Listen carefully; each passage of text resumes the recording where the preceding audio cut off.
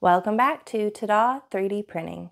If you guys have been watching my videos for a while, you know that I have the Prusa XL printer. This is the 5-tool head and I purchased it fully assembled.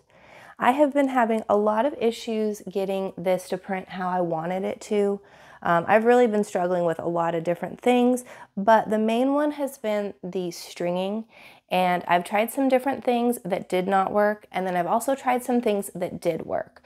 So I wanted to make this video so that you can see some of the things that worked for me. It may depend on the type of prints that you're printing. You may see the same results, but a lot of the things that I tried that didn't work were things that did work for other people. So I really wanted to encourage you that if you're struggling as I was with the stringing, to keep trying out some other things, and I wanted to give you some ideas of those things that you can try. So let's get into it. Number one is to use the most recent Prusa slicer. So as of today, the 2.7.1 is the most recent. It was released on December 13th. And we'll see when the next one comes out. Of course, you want to download it for Windows or Mac, whichever you're using. Since I received the printer in the end of October, there have been 6 updates to Prusa Slicer. They seem to be happening every couple weeks or so. This one here between the 23rd and the 22nd was one day, and then we had another one on the 16th. So they were kind of rapidly coming out there for a while, and I had troubles keeping up with them, but I do have the most recent as of today, and I think I'm going to stick with that one because that one is the stable version for now. Number 2 is the most recent firmware. The current firmware for the Prusa XL as of filming this was 5.1.2. It was released on December 15th. In the approximate 2 months that I have had this Prusa XL multi-tool head, there have been 5 firmware releases for just the XL, and they were not the same day as the Prusa Slicer releases. So between the 5 of this and the 6 of the Prusa Slicer, there have been 11 updates in the last 2 months. So it was a little tricky to keep up with them, and also I was having some issues when I would update one and the other one hadn't come out yet. So, or maybe I just forgot to update the other one. So really have to make sure that you're up to date on both of these together. And I am going to, from here on out, only going to be updating stable versions of both of these. You can see what version you're running under settings, under version info. Number 3 is to check the nozzle seals. This was recommended to me by Prusa, and they do have their own YouTube video on how to do this to see when the nozzle seals are too high and going to be pushing your nozzle up, or when the nozzle seals are too low and they're not hitting at all, so they're not doing their job. I'll link the video in the description, but this is what we're looking for. They need to seal without pushing anything up. And this is my machine. I do not feel like I need to adjust these. I feel like they all look good. Let me know in the comments if you agree or not. Number 4 is to grease the coupler pins. This was also recommended to me by the Prusa chat after my retractions and other things did not seem to be working. This is pretty simple, but you do need to download and print another piece so that the grease can fit over the coupler pins. So if you click the little link in printables, it's going to take you to the Prusa XL printable parts. So you have to go down to the maintenance, parts for maintenance. And this first one here, the TC grease, is the item that I needed to print for that. And I'm still running some other tests on my XL at the same time, so I'm going to run this on my MK4. So it's going to be the 0.4 nozzle. I do print it with the PETG, 15% infill, 0.2 structural, all that good stuff.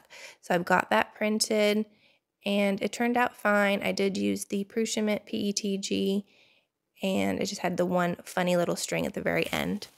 This new part works well. It screws into the grease. Then I just take each tool head, clean these 3 pins on the front, and then go through and take the grease and go over, make sure to completely coat it out. And if there's anything left over, go back with a paper towel to wipe it.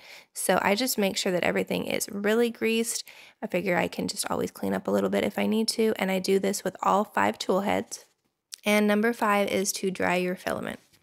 I really hesitated doing this because I was not having issues with filament on any other machine, even my single tool head, but obviously I still needed to try something else, and you guys had said in the comments that everybody seemed to think that I needed to dry my filament.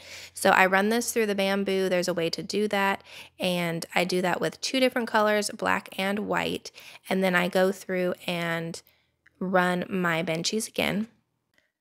So this is the black and white benchy that I ran, 0.6, just stock nozzle. It's not terrible, but it's not great. It's very stringy. There's some kind of blurbs or blobs that got pulled off that you can see on the inside, and it's just not great. But this one on the right is with dried filament. So you can see automatically that there is a little bit of stringing still, but it's way better. I mean, this hasn't been brushed or touched up at all. The stringing is hugely different in my opinion. And those blobs and things that got pulled in, you don't see those. It looks so much cleaner. And yes, it is a 0.6 nozzle, so the detail is not perfect, but this is such a huge improvement. So I wanted to test out printing another black and white design, and this is a room box that the customer wanted black on the outside and white on the inside. Rather than doing 2 separate prints, I just did it all in one, but I didn't have enough of the white for this print, so I ran both of them black and white without being dried. These were just regular filaments that I've used before. In fact, they were the ones that were spotty on the benchy, and I think they turned out really good. There is one little spot here where I see a little bit of white, which is fine because that's going to be on the base.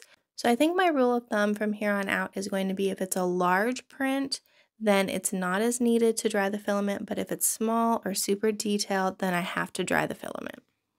And I am hoping that this does work out because I do not want to have to dry every single filament.